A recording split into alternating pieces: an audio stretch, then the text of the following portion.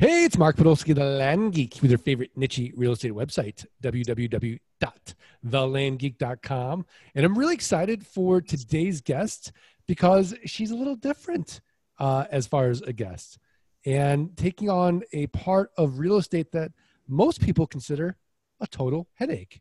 But she does it in a very mindful way. But before we talk to our guests, I'd be remiss if I didn't properly introduce my co-host, the professor, the brain, the flight school Sherpa, Scott Todd from scotttodd.net, landmodo.com. Most importantly, if you're automating your Craigslist and your Facebook postings, postingdomination.com/the Land Geek. Scott Todd, how are you? Mark, I'm great. How are you? I'm great. I feel more calm, actually, just being in Terrie Schauer's presence, the Mindful Landlord. Our guest today is Terrie Schauer. She's a real estate coach. She's the Mindful Landlord. She has a PhD in nothing to do with real estate, but she's been managing rental properties half of her life. Terrie Schauer, welcome to the podcast. How are you? Thanks so much for having me on. I'm good. Okay, look, when people say property management, they immediately break out in a sweat. It's a headache. I'm getting a call at 2 a.m, the roof, the HVAC, right? The laundry machine, whatever it is. My internet's down. Damn it, Terrie, help me. Now, how on earth do you make this a mindful landlord type experience? Okay, well, I think there's two things. I mean, so I manage properties for my clients who I guess failed at their little experiment at mindfulness. Because like, look, rental property, like we, all know passive income is really a good way to build wealth long-term. But unfortunately that comes with tenants. And then you end up with the whole kind of aspect of providing service for them. And then, either things fail, you're working on a budget, or sometimes, if you get unlucky, you have some unreasonable demands at unreasonable times. So, as far as like, so, some of my clients end up calling me when they've basically had enough of those kind of problems. But I guess my goal with, bringing out some of the mindfulness stuff on how you can landlord is how you can bring a little bit more Zen into that whole process, because it can be like really frustrating and can drive you nuts if you let it. Yeah, absolutely. Let's just kind of rewind the tape, Terrie, and kind of tell us how you started, what your PhD's in, and how the heck you got into landlording. Yeah. So I actually, when I was 19 years old, I'm from Montreal in Canada, and I moved to Toronto when I was 19 to study. And luckily or unluckily for me, there was no space in student residence. So I ended up in this like crazy co-op house with no manager. The manager had actually left like a week before I got there. So I came in, there was garbage piling up, people weren't cleaning the bathrooms, like it was just a total mess. And they voted me house manager, basically within a couple of days of being there. And so that started me down this path of property management without me really knowing about it.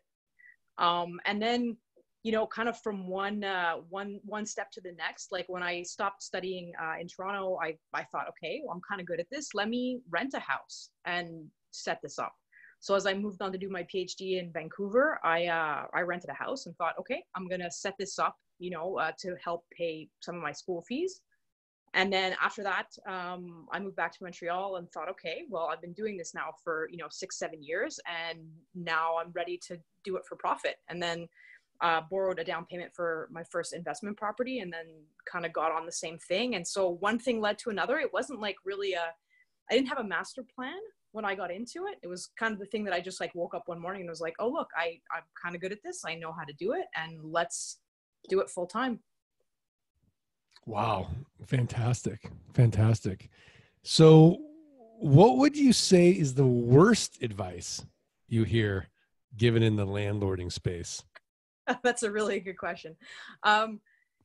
Worst advice. I mean, I think that like in the real estate industry, very often people put pressure on others to, acquire as much as they can with the best ROI possible. And with the property management perspective, like I think what ends up happening is that people end up closing on properties in sketchy parts of town, or taking on either maintenance or tenancy issues that they're not prepared for. So I think that if you try to grow too fast, or if you're a little bit too aggressive by only looking at the numbers and not looking at the human and the physical side of things, I think that's where I see like a lot of people kind of get tripped up. So definitely that. And then, I mean, the other thing, not, you know, industry advice, but let's say more landlords speaking to each other, like, you know, sometimes people will really sweat the small stuff. And I guess like the number one tip of being mindful is be able to prioritize between what's small stuff and what's not small stuff. And your peace of mind is worth way more than a 5, 10, 15 bucks more in the bank. So before you get really like worried and bent out of shape over something, just like get some perspective. Yes, it's frustrating. Yes, people weren't respectful, but like, what is this really costing me? So maintaining perspective, I would say. Scott Todd, what are your thoughts? Oh, I have many thoughts. Like, I like the idea. The thought of tenants does scare me. Like, I don't know. I don't want them. Like, I see nothing good from tenants at all. In fact, I had a rental home, you know, that I had a rental home and it worked out okay. But at the same time, like the tenants just seemed like they were a pain in the butt, right? Like everything Mark said, like, oh, this went wrong or that went wrong. And I'm just like, I don't like it. I don't like it. But it's obviously if you're going to do homes or, you know, in that space, you're going to have to deal with them. And so I think you do need a strategy in order to do that. Yeah. I mean, Terrie, what makes, how do you sort of vet a good tenant from a bad tenant? Because you've been doing this long enough. Yeah. You probably can just look at somebody and be like, no, you're a pass. Well, that's a great question. And it's one that, you know, as I'm kind of coaching people like into starting out as investors, I really feel like you can't overstate the importance of choosing your tenants carefully, because you're really choosing your quality of life when you let someone into one of your units. And I don't know, you know, it's not the same really across all markets, but I know that, you know, here in Montreal, like there's kind of this old school mentality of like, let's just settle on a handshake, and people kind of don't always do their due diligence. And so my recommendation would be really, you know, take the time, fill out a proper application. If I can look at just one data point, I like to look at credit history, because I find that, you know, independent of like references from employers or previous landlords or whatever it is, like those are important data points. But the credit is really just going to give me a neutral look at how that person's handling their responsibilities. And, you know, I see people who've ruined their credit for like, you know, a $200 collections bill from a cell phone company.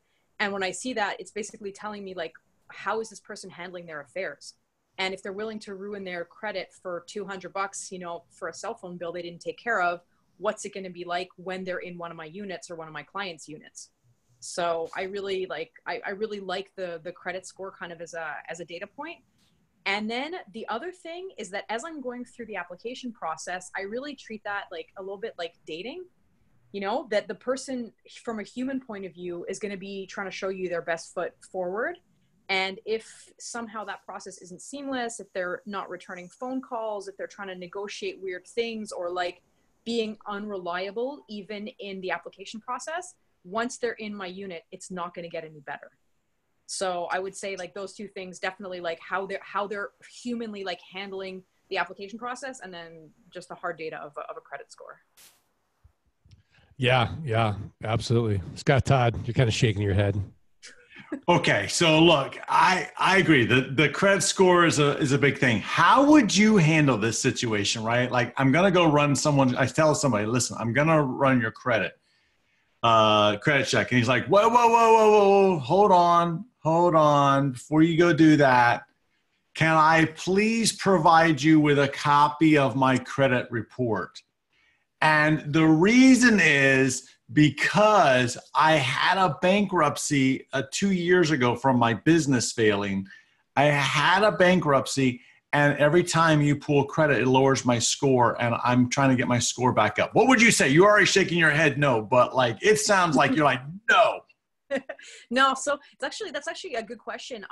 There are many third-party sites. So the way credit works is that if someone else is pulling your credit score, it will affect it in a negative way. But if you pull your own credit score, it's actually not going to affect it. Right. And That's what he was saying. That's what he was saying. Yeah. But what I don't like about that is there's no way I'm going to let someone else provide me even less with a paper copy of their credit score, because I mean, you know, with Photoshop now, like anybody can do anything. But there exist for this third-party sites that allow the person to order their own credit, therefore not affecting it, and share it to you on the third-party site. So actually on I wrote a blog article about this a little while ago with a link on my website to one of those specific agencies that does that. And when I have people who like give me that kind of excuse, I'm like, okay. And, you know, we actually explain to people in the application process, if we run your credit, it's going to dock you a couple points. So you can pay for your own credit score and share it with us. And we're totally okay with that. So I think that's kind of a good solution to that kind of weird answer. And then if the guy's like falsified his own credit score, well, he's just going to disappear on his own. So. Right. Okay. So now that I get his credit score, right? What's the magic number? Because I'm looking at the credit score. The guy filed bankruptcy. Does that mean he's a deadbeat? He shouldn't be in my house? Or am I looking for the fact that, okay, he owns his own company. He's got some money coming in. I can see it. I can see the money. Or am I only looking at the credit score? And if so, what's the magic number?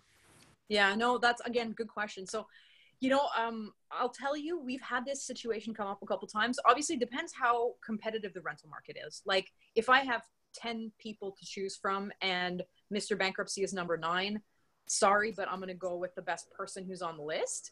If it's a unit for which there's less competition, and like I've had this actually happen twice, that somebody who has a bankruptcy that showed up on their credit score. And, you know, if I have a choice between somebody who ruined their credit for $200 to a cell phone company and somebody who had, you know, whatever, a $200,000 bankruptcy because they had a problem in business, I'd almost rather deal with the person who had a big problem because, first of all, they were credit worthy at one point. And then in that kind of case, like, look, if he's the only person and I haven't had another application for a month, I'm going to then look at the other data points, which would be like, you know, previous owner, his current employment history. And then also you can get a cosigner. So if you have somebody else who's on the hook, and usually someone who's like not in an awesome credit situation, they will be able to provide you with someone else who's going to like guarantee the lease. And in that case, if they have payment problems, I have someone with solid credit that I can go after. So. Gotcha. Okay. Good.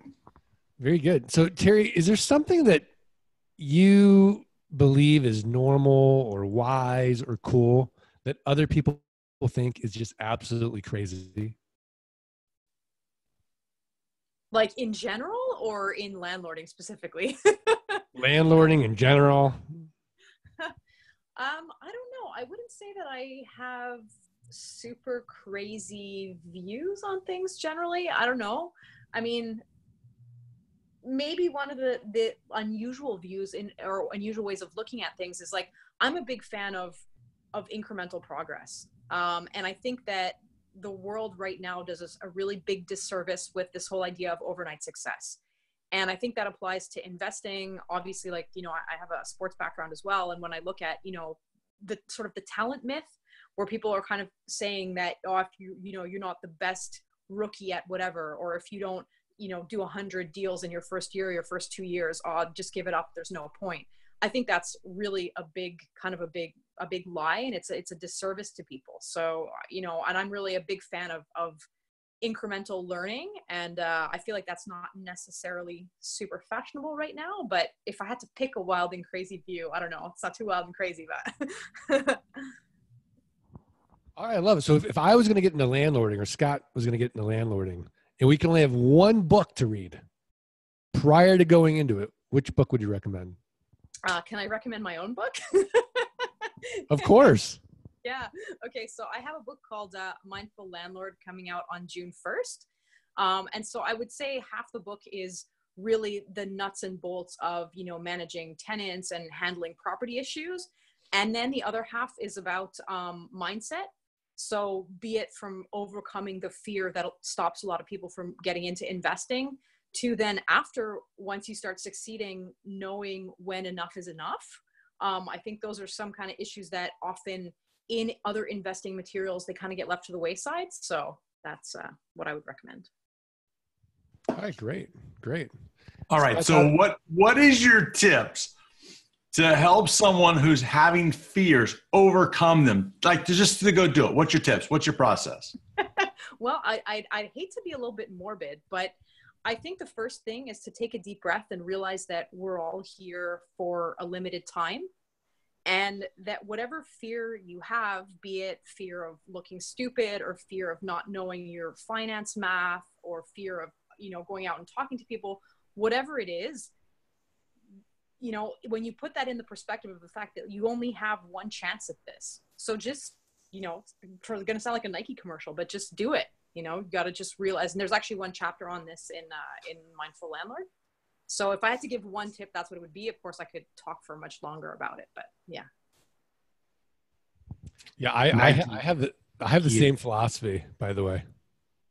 I feel like every moment's so precious. Like, are you really going to let ruin your day because one out of the 7 billion people on Earth said something that upset you? Like, seriously? Yeah. No, it's funny. It's funny because, ultimately I think that what happens is there's a lot of people that like what you said, like, are you fearful of what someone might think of what you said? And it's so funny because, like you go through your life and you worry about what other people think or remember. And you know what? The reality is they don't remember anything because they're so focused on themselves and their own lives. They really don't care about you. We care about you, but like, honestly, people don't care about you. Like they don't care. Like it's over with. It's done. They've forgotten it and moved on with their life because guess what? They got to worry about what they're going to eat for dinner tonight or whatever. So I do like that. I think that whatever you're struggling with, just freaking go do it because then, you could say, I did it, man, as opposed to, oh, I surely wish I would have done this when I was younger. No, just go do it now. Have fun with it. And if you fail, who cares? Fail big. Terrie will still rent you a place. Exactly. Better to fail big than to fail small. Yeah, don't fail over a cell phone bill. Yeah, I mean, Terrie, can we get geeky for a second? Yeah. All right. Is there a way, do you automate collecting your rental payments? Do you use any kind of property management software that you recommend? Like, how do you actually manage the day-to-day of this? Yeah, so we've been using a property management software for, I guess, 3-4 years. Before that, we kind of tried to do everything with Excel and Google Docs. And I mean, I don't know, I feel like there's been such a big explosion in the kind of software technologies that are available to us. I think by all means, it's a great time saver. We use the software called Buildium, which of what's out there, I found for what's, available at what price, I found it's a pretty good, the value for your money is pretty decent. And it has, like, for property managers, these great functions of the tenants have a portal. So when they have a maintenance request, they can just snap some photos of like the toilet or the faucet that's leaking, put in the request, and then I can just forward it to whatever maintenance person is necessary. So that saves us all kinds of time. And, it also allows you to email people. There's an app that's connected to the phone, so you're never without a phone number. Like, it's just, I don't even know how we worked before having a decent software. As far as like automating the other stuff, I was actually talking to another investor who has his whole application process like streamlined and his application form is online, and then it like automatically pulls the credit. And then he's actually got another app, and I'm not going to remember the name of the app, but it like integrates all the other apps. So for example, when you like receive a credit score, it's then going to say, okay, you now need to put that in this Dropbox and, email this person and this person and this person. I think it's called Zapier, actually. That's the name of the app. And so this, we like, love Zapier. There you go. So like, I'm not the most technology, like cutting edge on technology, but like, I'm definitely going to start looking into that, because if you can map your workflows once, then you kind of go through and you're just saving so much time. And, the other thing is, like, now that we have all these tools and these apps that do individual tasks for us, the real challenge is how do you get them talking to each other? And you end up then being the interface between all these apps, that if there was just a way to like mastermind the apps, then you could really automate everything. So. All right. Fantastic. Scott Todd, any any final question before we go to our tip of the week? I don't think so, Mark. I think this is good. And Zapier, man, who doesn't love that website? I know. Once Terrie gets to it, she's going to be like, this is nutty. Why haven't I been doing this all the time? Yeah, but Terrie, couldn't I streamline the whole maintenance headache process? Just giving my tenant, say, look, I've got a home warranty here. Here's the number of the company. When they come out, you just pay $50 and they'll come and fix it. Like, don't bother me with it. It's on you. I mean, if you have like a real, I don't know what kind of guarantees, like, let's say new constructions here in Quebec, when you purchase something like a new property, I think there's either like a 5 or a 10-year guarantee on stuff. So for sure, like if you can, I feel like whenever you can empower tenants to like handle anything themselves, you should do it. And they're actually going to be happy about that. Like we do that actually with some of the units that we manage in condo properties. So if I can put the tenant directly in contact with the person who's in the condo association who's taking care of maintenance, as long as they're not like incurring expenses to my client as they want to, like by all means, I try to empower them as much as possible. And then like the manager or the owner, you cease being the bottleneck for the solution, and their frustration gets directed at the person who deserves the frustration. So be it the internet provider or the guy who didn't cut the lawn or whatever it is, if they can directly communicate their frustration to them, that's frustration that's not falling on you. So by all means, yeah, delegate. All right, great. Well, I feel a lot calmer about the idea of landlording. What about you, Scott?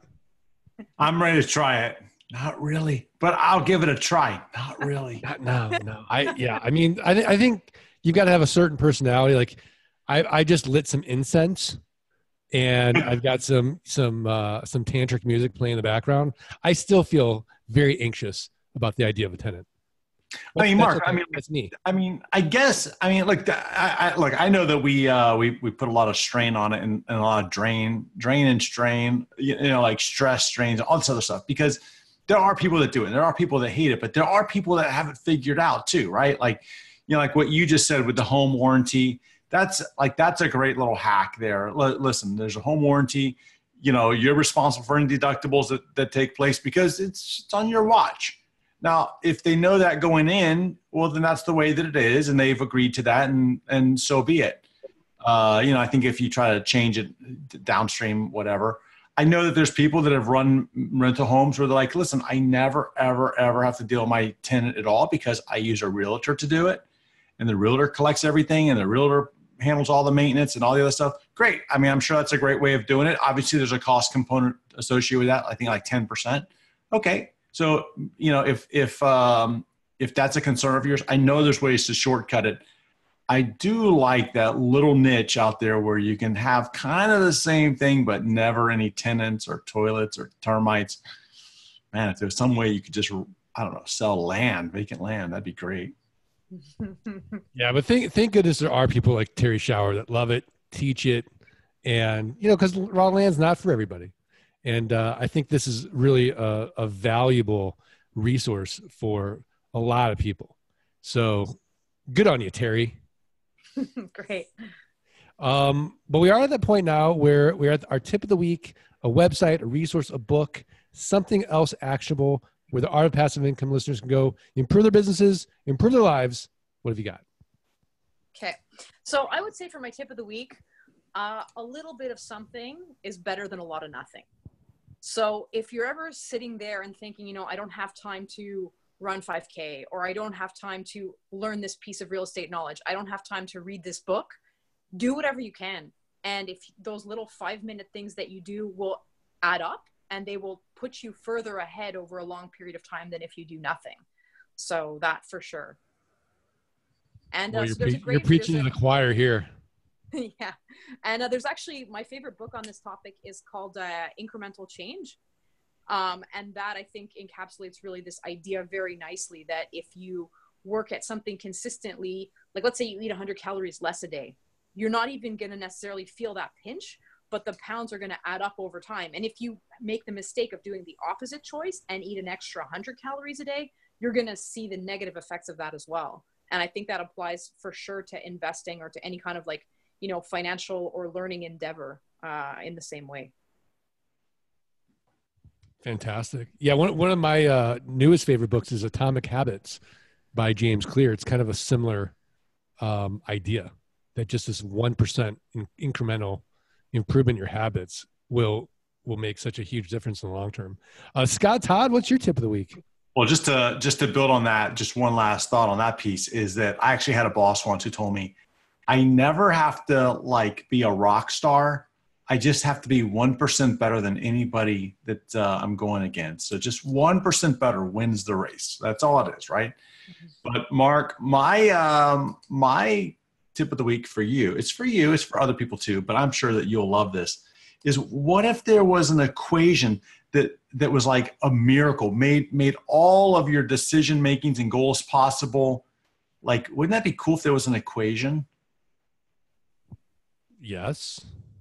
So check out this book. Creepy. You're going to love this.